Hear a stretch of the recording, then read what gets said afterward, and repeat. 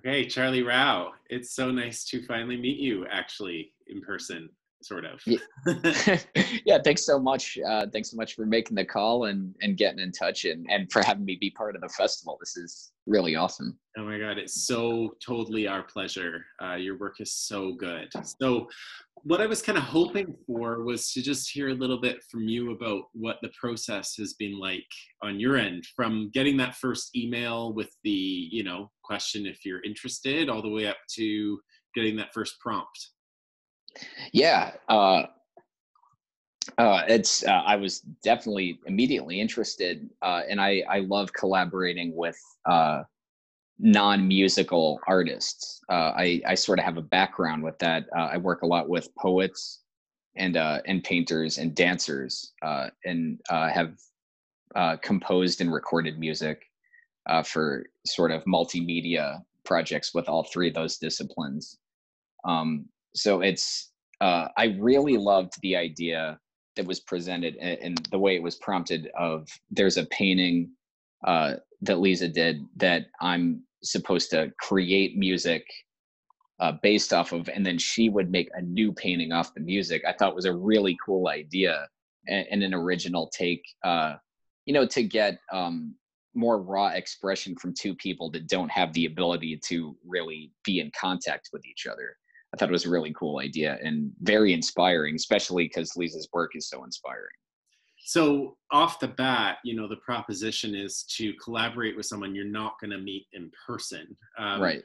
I don't know. Usually, when you collaborate or you take a source to draw inspiration from, is there more face-to-face contact involved in this? Like, does this offer any unique challenges or considerations?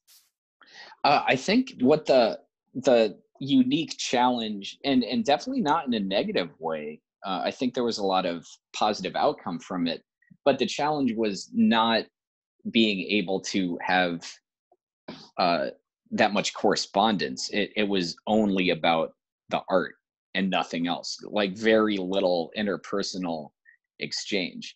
Even though we're not going to meet each other, it's still, I guess maybe the way I chose to approach it, because I could have pursued that and I didn't. I did, when I got in touch with Lisa, we exchanged websites and we went to each other's websites, but I didn't pursue trying to get to know her before I made the music. And I didn't really think about that on purpose. It wasn't intentional to do it that way. It's more when I was looking at her website, and I really liked her art. Then I looked at the painting that she sent. I just got an idea really fast and I wanted to roll with it. Whereas I guess the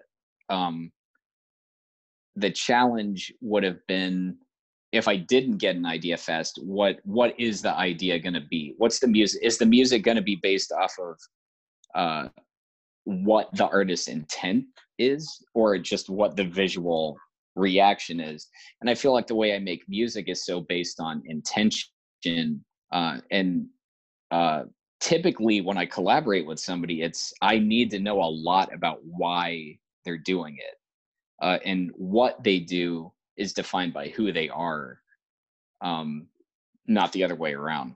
Mm-hmm. So this was kind of interesting because I would have considered that a challenge, but now that I'm talking to you about it and I hadn't, saying it out loud makes me realize I would have considered that a challenge, but for whatever reason, I didn't even think about that, which is interesting. So, I mean, I think being in this context of the quarantine and the lockdown, just the ways into creativity this is a good example of how things have just been different than they've ever been, for me personally anyway.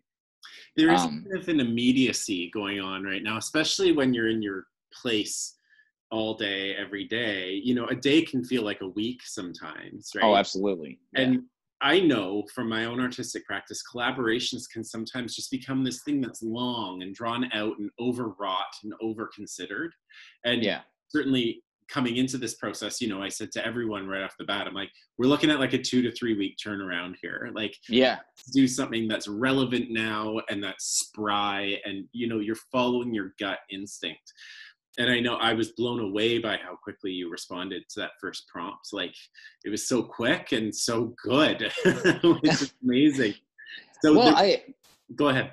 I was going to say, I think a lot of that has to do with the way it was presented to me. Like, I thought the idea was really cool that I was going to react to, like I had already said this before, but reacting to a painting with the knowledge that a new painting would be made from that reaction.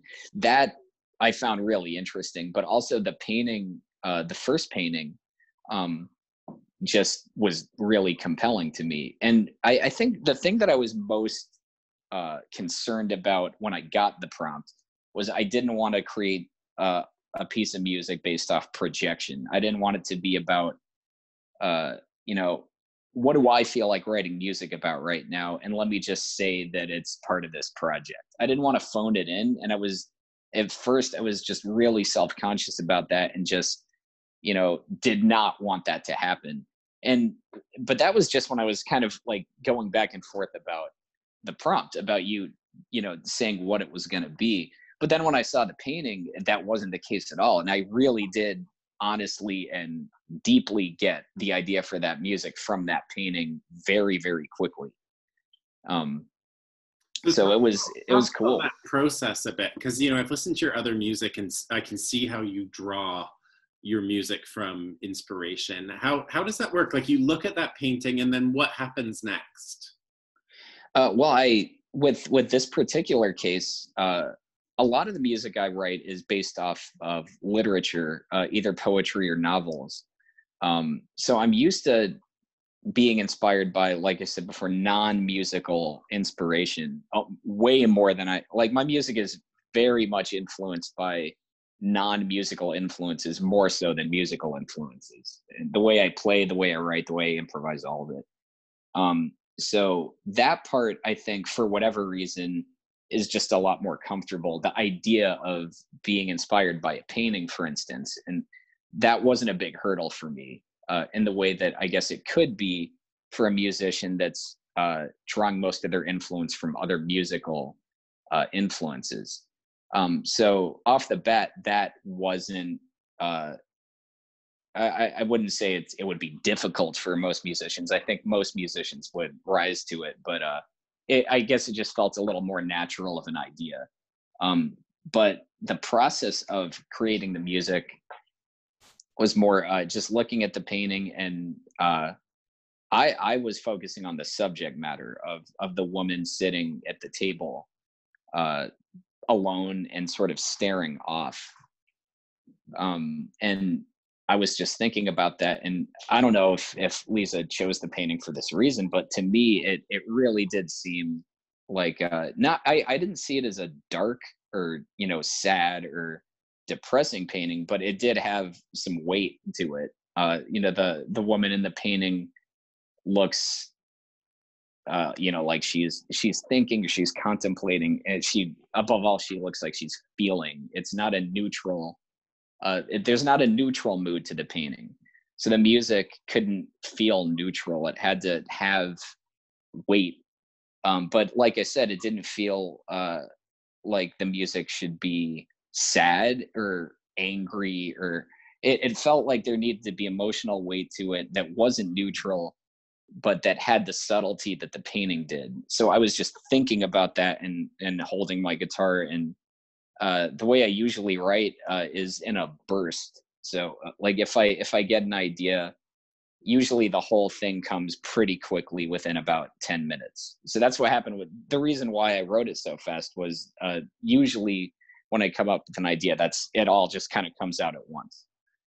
So with that one, that's how it came out. And I chose the name Resurgam after the Latin term, I shall rise again. Because that's sort of I feel like that does have a weight to it. The idea of that,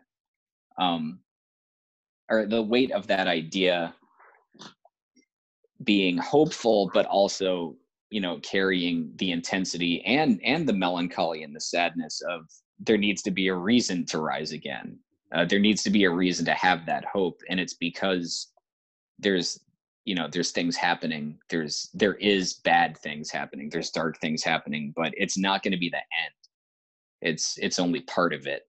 And I feel like that painting evoked that feeling for me, that it's somebody waiting, maybe not necessarily waiting patiently, but waiting and not without hope. I know that Lisa has talked about, the times we're living in being reflected in the work. That painting, the prompt painting being kind of relevant and something that people might relate to right now, of someone sitting waiting indoors. Would you say that the times we're living in right now, are they an influence as well in the music that you created, or were you kind of operating from more of like a timeless, ethereal kind of space, or abstract space, or what do you think? I think maybe a little bit of both. I'm definitely I'm very affected in the way that I'm making music by what's happening around me in New York City and what's happening in the world. But more so in a way that it's pointing me to inspirations. It's been directing me towards various authors that I've been taking a lot of inspiration from. And directed me to finding you and the festival and your prompt. So it's been more of a sort of like a weather vane, I guess, of what's going on, just pointing me to different inspirations.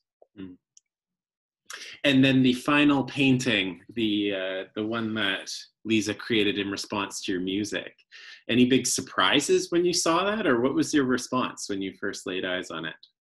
I think it's amazing. I think it really captures I think it's perfect. It captures everything about the music that I'm not really sure how to articulate it because I'm not a visual artist at all. So I can't say like, oh, it's exactly what I would do, because I wouldn't do anything because I don't do that. But when I saw it, it does pair so well with the music. I think it's perfect and I love it. Yeah, I love it too. I love both of it, both the song and both paintings. I just think the entire thing is really, really excellent and resonant. I look at it and I think, hey, this is something that to me really represents the times that we're in. And internationally, isn't that interesting that in two very different parts of the world, there would be such a common language between artists? Yeah, absolutely. And not, right? Yeah. Yeah. Cool. Well, amazing to hear from you. And thank you again so much for the work that you have done on this project. It's really remarkable. Thank you so much. It's been a real pleasure. I'm so happy to be part of it. Yeah, I can't wait to hit New York. You can show me around sometime. Oh, totally. Anytime. Cool.